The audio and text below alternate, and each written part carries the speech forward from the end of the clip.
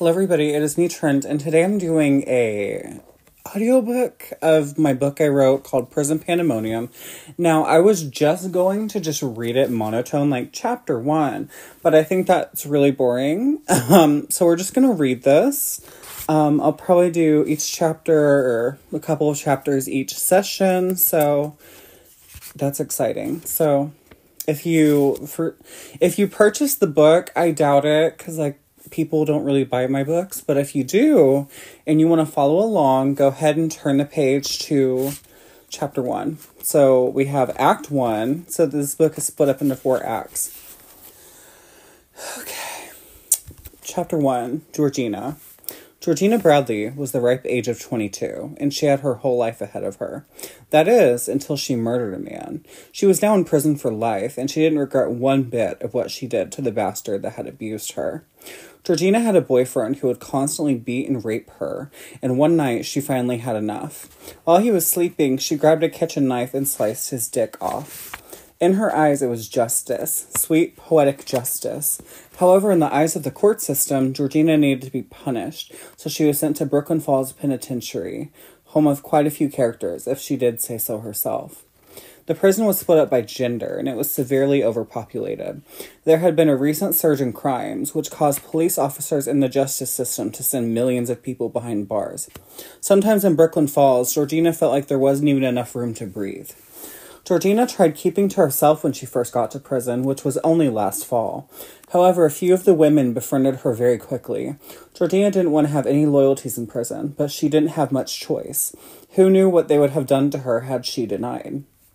The women's names were Deidre Perkins, Augusta Murillo, and Sherry Chavez. Deidre was the same age as Georgina and seemed to understand her the most out of the three. When Georgina told Deidre about what she had done to her boyfriend, Deidre smirked. "Bastard had it coming," she had said. Augusta was in jail for bankruptcy, and she didn't seem to mind. People theorized that she turned herself in order to avoid the hell that resided outside of the prison walls. Allegedly, she had been dirt poor and could barely pay the bills. She didn't have any children, no spouse, and no one that needed to rely on her besides herself. So why not go to prison? Free food, free shelter. Sherry was the oldest out of the three, at the age of 63. Sherry never liked to discuss what she had done, but it must have been horrific considering she had been in prison since 1990. One thing that Georgina noticed about the prison was that everyone had their own little cliques, in a sense. It was a lot like high school. You had the Methies, as Deidre crudely called them. The leader of the Methies was a woman named Elizabeth Davis. Georgina didn't know very many of the others within the tightly knit group, but she knew 2 others named Lupe Maynard and Jimmy Ramos, though nobody called them by their first names. Maynard was always harassing the other prisoners, asking around for anyone selling dope. Ramos, on the other hand, never talked to anyone, not even to Davis or Maynard, who constantly made fun of and berated her for it. Next up were the biker chicks, which Deidre had also coined. Georgina only knew the leader by her last name, Skinner. No one messed with her, and most people had decided that she was the alpha on this side of the prison. It wasn't anything that anyone had agreed on, it was unspoken.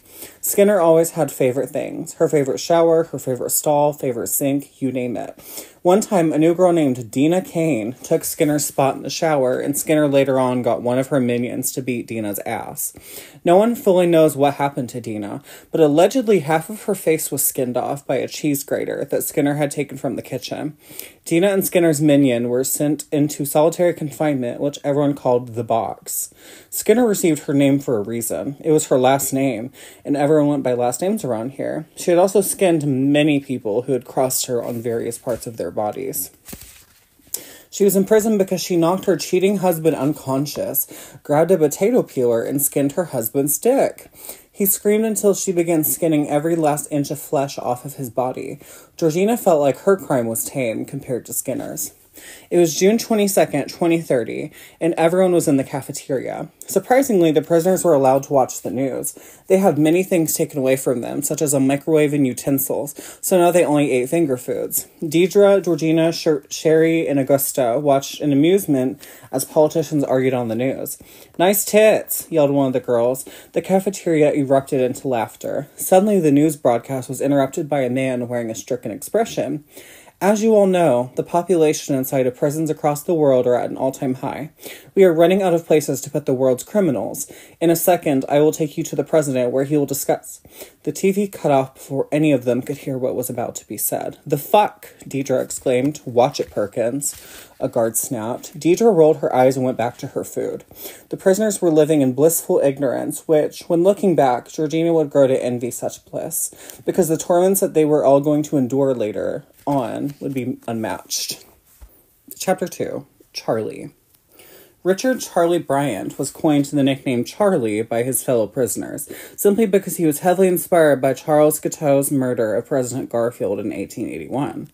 Charlie was a lost cause, always had been. He had undiagnosed schizophrenia, and when he was fired from his job at the local grocery store, he felt it was his divine right to strangle one of his coworkers with a phone cord. "It's my divine right," Charlie had screamed as he tightened the cord around his coworker's neck. Eventually, someone intervened and managed to get Charlie off of his coworker. However, Charlie grabbed a box cutter and slit the man's throat. "It's my divine right, you fucking cocksuckers," Charlie screamed as the man bled out on the floor. That was 22 years ago, and he was serving life behind bars. Charlie seemed peaceful enough around his fellow prisoners, mainly because none of them bothered to talk to him because of his past. There was one incident back in 2012 where a pedophile was put behind bars. One of the guards accidentally left the door open, and the prisoners came and attacked the man, led by Charlie, screaming about their divine right to absolutely desecrate this disgusting human filth who thought it appropriate to touch little girls. The man had a broken neck, a broken nose, broken fingers, and a broken skull, ending his reign of terror. "Attaboy, Charlie, it's your divine right," a prisoner named Johnny Middleton had proclaimed after Charlie stomped on the man's head. The guards didn't punish Charlie either. They said that they didn't know who had killed the man, and Charlie got off scot-free. Charlie had gained the respect of a lot of prisoners and guards alike that day. Charlie was an observer. He took a watchful eye to each of his peers, trying to figure them out, what their ulterior motives could be, what lay within each of their cold, decrepit hearts. There were a handful of people that Charlie constantly kept an eye out for. Felton O'Neill was the first. Charlie felt like he related the most to Felton. He was quiet, reserved, and antisocial. He was always found reading a book, usually Stephen King, or simply fidgeting with his hands. Felton was one of many men that Rico Rush loved to harass. Rico, or Rush as everyone else called him, was the head dog inside the male portion of the prison, and he made everyone his bitch. Rush would taunt Felton, but he simply wouldn't entertain such tomfoolery, as Felton had said straight to Rush's face. The next person was Theo Jones, who always ass-kissed Rush. Rush saw right through this, of course, but he didn't mind it at all. After all, he had another brainless dumbass that would do absolutely anything he asked. Theo seemed scared, of what Charlie wasn't sure, but anytime that Rush came near him, you could see him start shaking. Microshakes, Charlie called them. You could only notice them if you looked close enough. Charlie assumed that Rush was blackmailing Theo for something, or that maybe Rush had done something awful to Theo that he would never talk about. Teddy Ashley, or Teddy Bear as everyone called him, was a strange case. He always wanted to outshine Rush in any way that he could. Teddy thought his hatred and competitiveness towards Rush was subtle, but it was anything but subtle. Eventually, that animosity would catch up to him, and Charlie was just waiting for it. Nestor Gaines was Rush's second-hand man, and he was arrested for robbing a bank and killing a few people. He was a sadist, to put it bluntly. He enjoyed and got off on the suffering of others around him. The male side had a TV, just as the female side did, but the male side had more luxuries, such as better food, a microwave, and actual plastic utensils. There was loads of misogyny and sexism in Brooklyn Falls Penitentiary, and nothing seemed to be done about it. Some of the female guards expressed outrage about the favored treatment towards the men, but the male guards blatantly disregarded those who discussed it. They just didn't care enough. So Charlie was sitting in the main area, observing his usuals. Theo was at the back of the room, sitting with Johnny Middleton. Rush and Nestor sat at the very front, along with more of Rush's posse. They always got the front table, and if anyone tried to fight Rush on that, they would be beaten. Violence was a lot more common on the male side. Mixing raging testosterone and men that have had their freedom taken away from them wasn't a good combination. Most of them had nothing left to lose. O'Neill sat, reading The Green Mile by Stephen King, the irony of it all. Teddy Bear sat at the same table with Charlie, which made his observations all the more easier. Animosity seemed to radiate off of Teddy when he looked in Rush's direction. The TV was on the news station, which was the default station the prisoners were allowed to watch, excluding special occasions. Charlie was paying no mind to what the assholes on television were saying. It was his God-given right to ignore the bullshit they spewed from their traps. However, Charlie decided to pay attention when the president came on. This was bound to be important if an emergency presidential conference was live. As you all know, the prison populations all around the globe have grown exponentially.